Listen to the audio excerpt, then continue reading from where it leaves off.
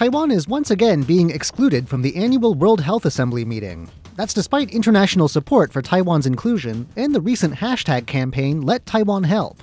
In the past, Taiwan has attended the annual meeting of the WHO's decision-making body as an observer, but this year will be the 5th year in a row that Taiwan is barred from attending due to pressure from China.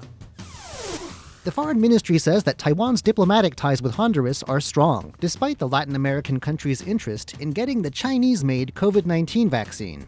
The Honduran president recently floated the idea of setting up a trade office in China in order to get a supply of the Chinese vaccine. On Wednesday, a spokesperson for Taiwan's foreign ministry, Joanne Oh, said that Taiwan is doing all it can to help Honduras get the vaccines it needs. Oh condemned China's use of vaccine diplomacy to lure away Taiwan's allies. Hokkien language singer Olivia Tsao and Pinoy-Umayan language singer Sang Pui have each received 8 nominations for Taiwan's Golden Melody Awards. That's the most nominations anyone has received at Taiwan's version of the Grammys this year.